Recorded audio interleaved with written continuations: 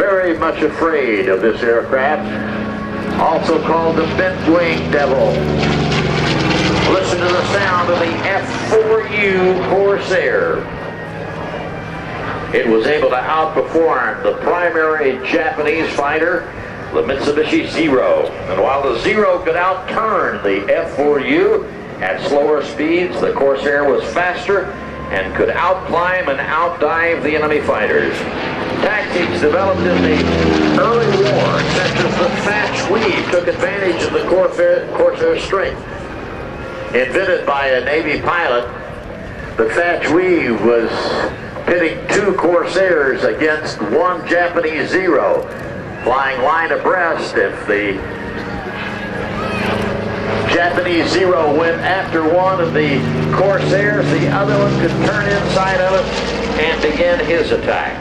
The thatch weave, the performance advantage combined with the ability to take a whole lot of punishment, meant that a pilot could place an enemy aircraft in the killing zone from the 650 caliber machine guns long enough to keep him there and blow him right out of the skies. Carried 2,300 rounds of ammunition. Gave it over a full minute of firepower from each gun. Corsair served with the U.S. Navy, the U.S. Marines, the Royal Navy's Fleet Air Arm, and the Royal New Zealand Air Force, and later the French Aeronavale, and quickly became the most capable carrier-based fighter bomber of the war.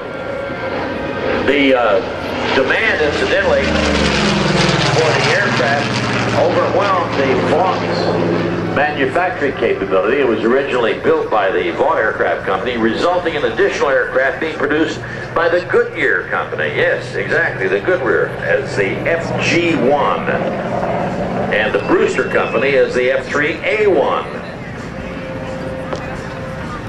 Commonly known as the Sweetheart of the Marianas or the Angel of Okinawa for its roles in these campaigns respectively. The names were given by ground troops rather than by naval or marine aviators. Among pilots, however, the aircraft was nicknamed Ensign Eliminator, Bent Wing Eliminator, because it required many more hours of flight training to master than any other Navy carrier-borne aircraft.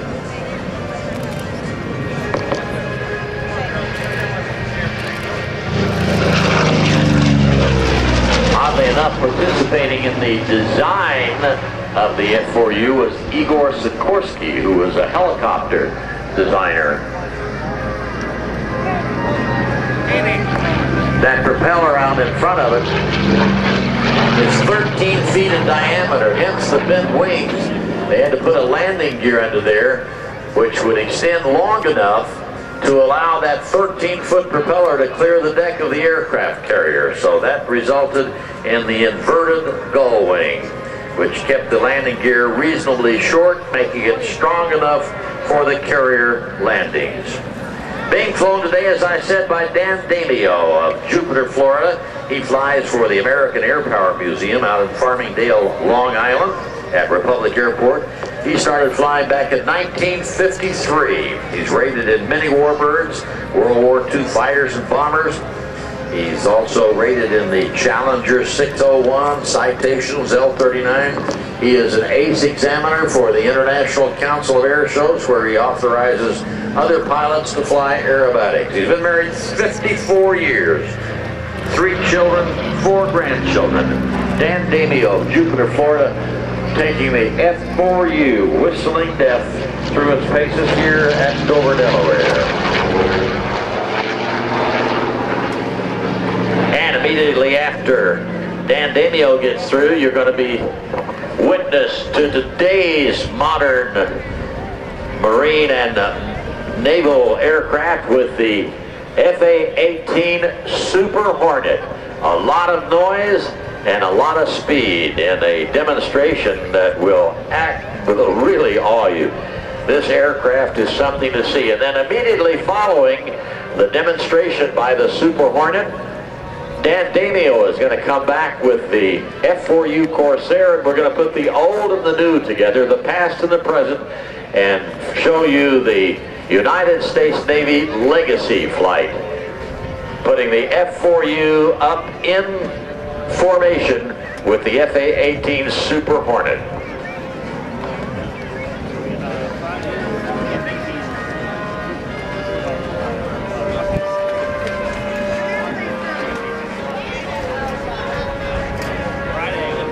F-18 Hornet taxiing out. In just a moment, we'll turn the microphone over to call sign Dieter Tom Bunker to describe for you the FA-18 Hornet demonstration. As Dameo just makes a few more passes while we wait for the Hornet to get ready to get airborne. He's taxiing out now. Raw power. Wait till you see the takeoff maneuver done by the FA-18.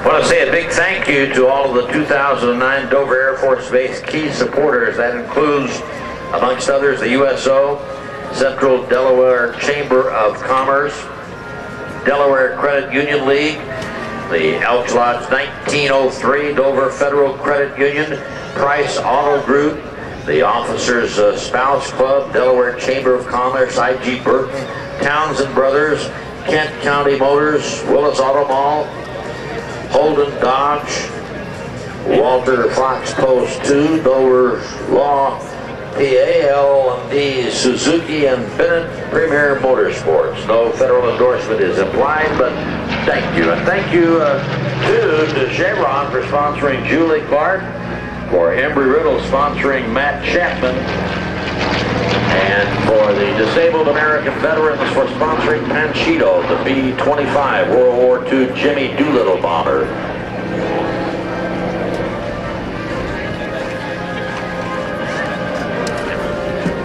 Going through some last-minute cockpit checks in the FA-18, and we'll be ready to go.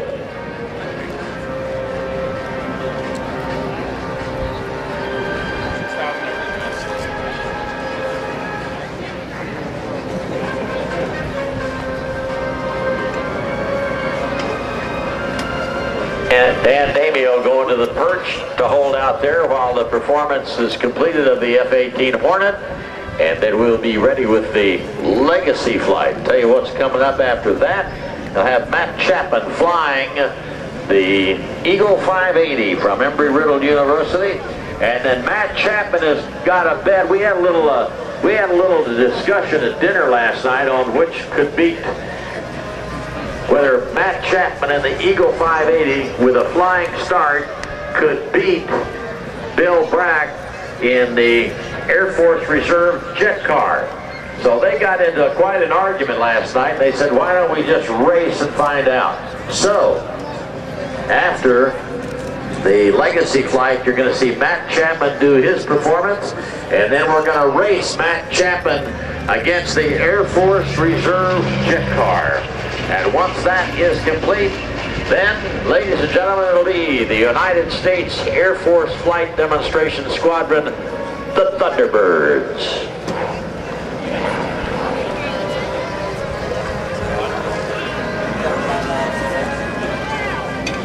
Stand by for the Hornet.